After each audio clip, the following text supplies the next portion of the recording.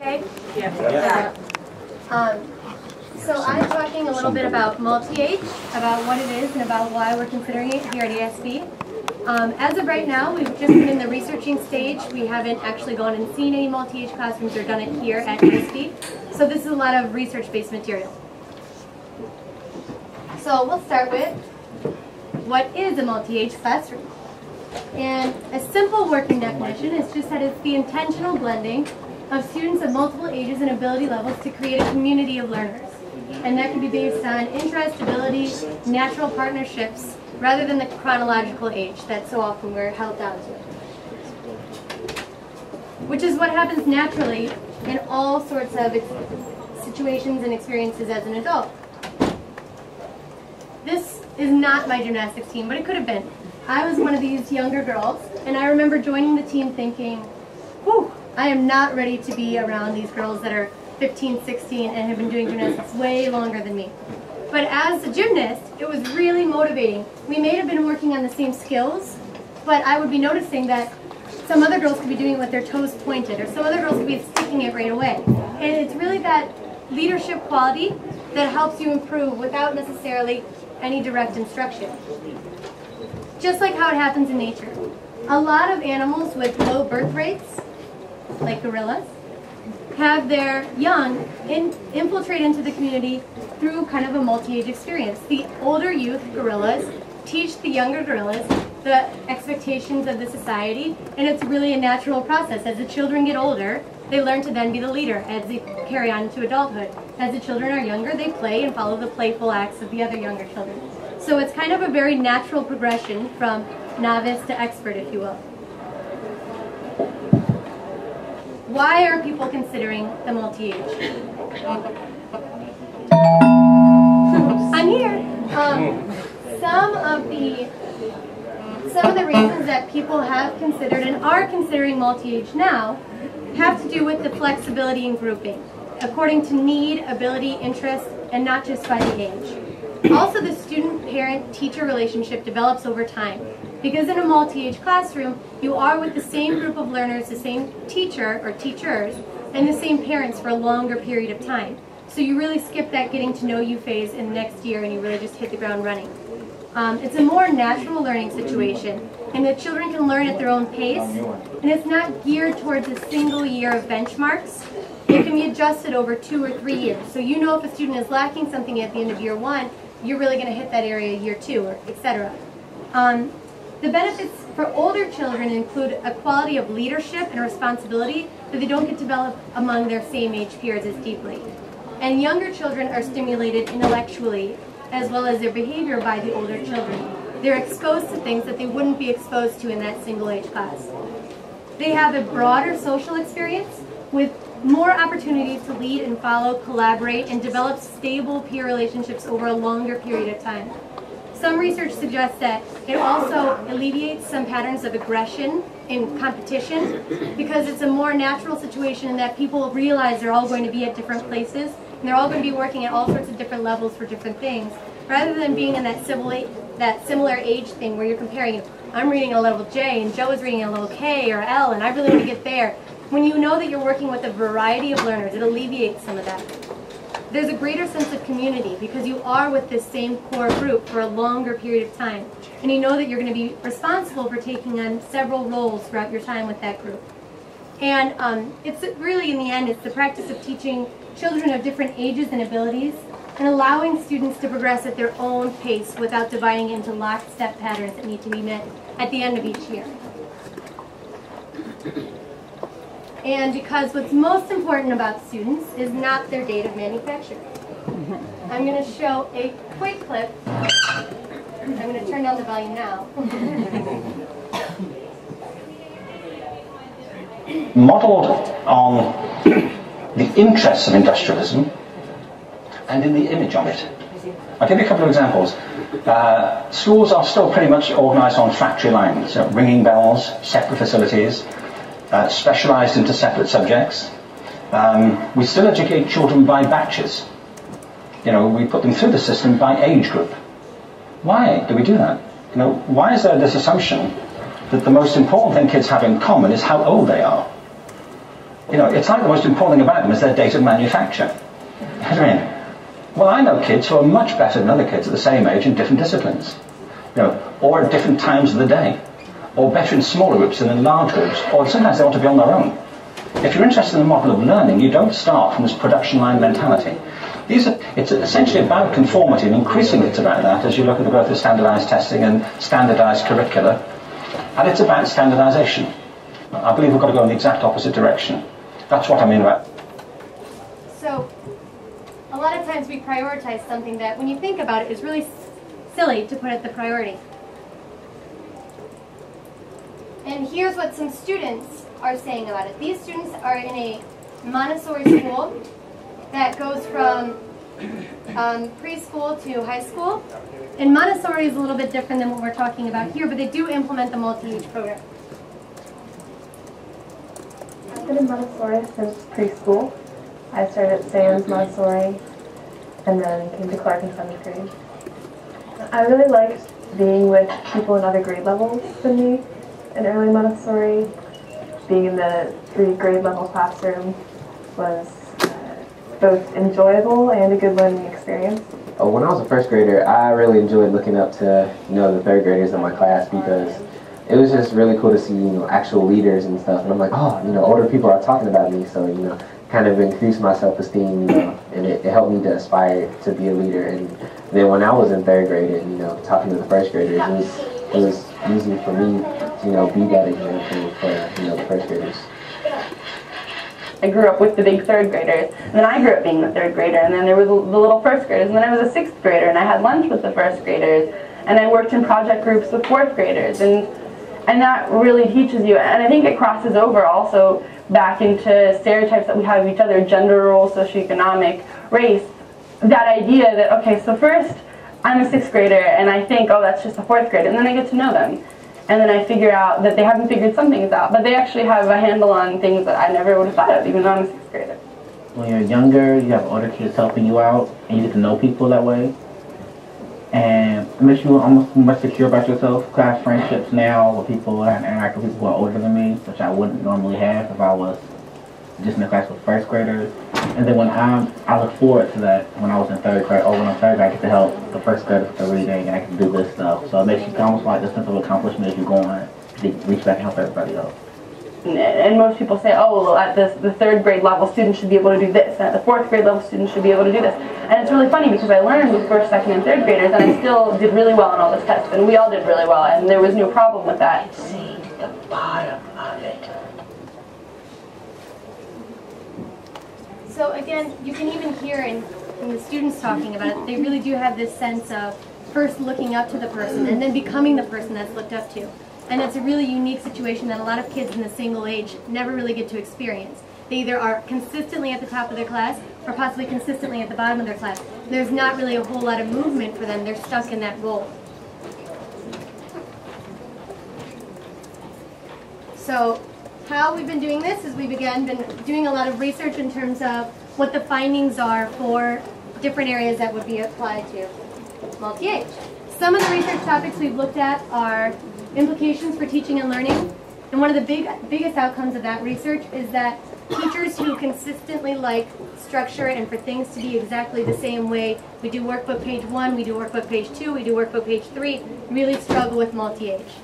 They also say that differentiation, collaboration, hands-on learning, and teachers who have enough planning time and enough support with training and resources really enjoy it. So it's, again, those strategies in teaching and what makes the difference. If it is a school where we follow a lockstep curriculum, it's really challenging. If it's a school where you have adequate planning time, you have the support, you have the resources, and you have the strategies that lend themselves to multi-age, there have been some really positive results. We've also been in contact with some sample programs. There is a huge difference. You can tell within reading the first 3 lines of a report if the school has chosen to do multi-age or if the school is required. The schools that are required to do multi-age are often required out of necessity because students are coming from far away, they don't have enough to form a grade level because there aren't enough teachers, there aren't enough resources, and oftentimes in those scenarios it does fail because there's too wide of a gap, that there's not enough resources, that the teacher doesn't have adequate time. But when the school makes a conscious decision to implement multi-age, oftentimes it proves successful. So that's what we've really been talking to in terms of our communications. I've been talking to a few schools. Also, it's interesting talking to some of the schools that do PYP, how they incorporate PYP into the multi-age. Some of the cognitive effects are about nil. It hasn't proven that there are really strong cognitive effects, but it also hasn't proven that they're negative. Some studies do show a small advantage, but not enough to claim that the multi-age program would have cognitive advantages. So again, if you're implementing a multi-age classroom to get higher test scores, you're probably not going to achieve what you're looking for. It doesn't show any harm in academics, but it's not something that's really going to bump up any test scores. On the flip side, the social emotional effects are very positive. Often students who are a part of a multi-age classroom have a higher self-esteem, a more positive self-image, and are better able to collaborate with peers. Again, that has to do with that limiting the competition and aggressive behaviors and working together as a community and realizing that I'm going to play different roles in this community throughout my time here, but that's okay, and I accept my roles and I accept the roles of the other students that I'm with. Another big piece is the family and community. This is another area that has a lot of really positive results. The family tends to typically really enjoy the multi-age program because the teachers and parents and children really stick together for a longer period of time to make that relationship deeper and more meaningful. Often, now that the number of children in a family is going down, it shows that having children have those interactions with a wider variety of age levels can be really valuable for them developing a broader social base as they go on. So these are some of the members of the task force. 2 of them are here in the corner. So if you see them, they can tell you more as well. Otherwise, any questions from you? Sure. I'm curious. You mentioned, and the video also mentioned the implementation of these multi-age groups with younger students in the primary school in particular. Have you seen many efforts to implement it at say the middle school level or anywhere else? There aren't nearly as much research regards to middle school and above. However, there have been some that show there's a book called, I want to say, The Story of Alpha is what it's called, and it's the story of Alpha, 33 years of multi-age in a middle school. And some of the middle schools that have done it in particular have found it to be very powerful. Some do it as a whole middle school, some do it as just a section of the middle school. And it's interesting when they compare having done it with just a section of the middle school to the kids who stayed in the single lockstep. The middle school that did it as a multi-age, one section, and single age, the other section, the students in the multi-age really had a more positive view about not only each other but about school and really wanted to carry it on in the high school. And so they came up with their own transition program for the students leaving the multi-age, entering the high school. The students leaving the multi-age set up the transition program for the other students that are coming out, which was, great student initiative on their own part. Can I follow up that just real quick? You mentioned the emotional and social factors showing an increase. Do you know? Did they? Do you know how they measured those, or was it just through interviews typically, or? I'm gonna hand off to Jeff. Do you remember any of how they measured that? There was some qualitative, but most of them were quantitative, and they were measures of self-esteem, and then also anecdotal report about how the children got along together, and teacher report back. Mm-hmm. Okay. So there's quite a bit of literature for younger students. Sure. I'm fascinated by this. We do it partially in our electives at our school. Of course, we have multi-age things. And there has been a study, Los Angeles University, Berkeley did one over a 2-year period and showed that vertical tutor groups especially modified the whole behaviour of the school. And I'm fascinated by the opportunities for younger kids to learn citizenship skills. I think it's a great idea. I mean, I want to be open to it, and I think one of the obvious areas to have this is in the vertical tutoring structure in the school. Absolutely. And there's lots of opportunities for peer tutoring, and the idea that younger kids lose their fear of older kids. Absolutely. And I think it's a great idea. Absolutely. Thanks. Yeah. Yesterday in the session that Craig did, he talked about how you have the research and development on one side and the teaching and learning. Can you share how your cohorts that are doing the teaching and learning side, how do those two pieces of information come together? Or what's the kind of the difference in what you're doing? Since this is year one, a lot of what we've been working on has been separate at this point. Only because what we're working on in the R&D team is more of these like big ideas for the future.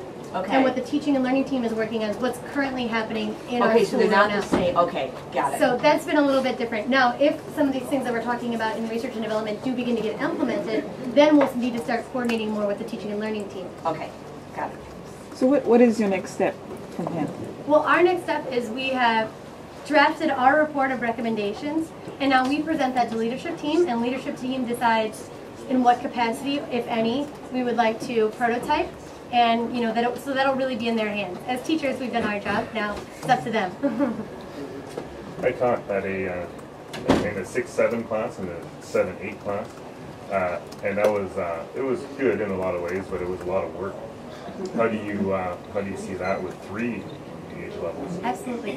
One of the interesting pieces is that some schools who teach multi-age find that teaching with co-teachers is really helpful, which, as you mentioned, what are we doing now? That was a little piece of our report, is that we do recommend there being 2 teachers, because that really gives the teachers the extra planning time and the extra collaborative, mind to really work that flexible grouping that is so much a part of what makes this successful.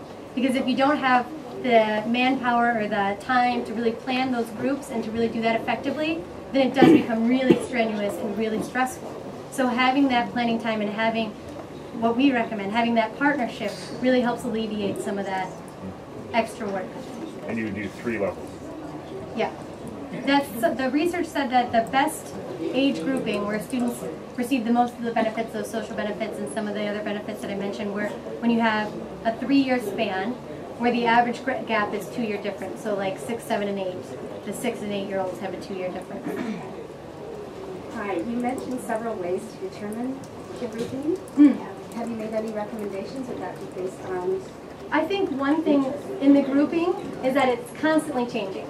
So at one point you may be grouping by ability for reading, and you may be working at a really tight reading group that's reading around the same level. But the next day you may be working on something in inquiry where it's really based on interest, where we're studying Earth forces and these kids are all interested in tsunamis.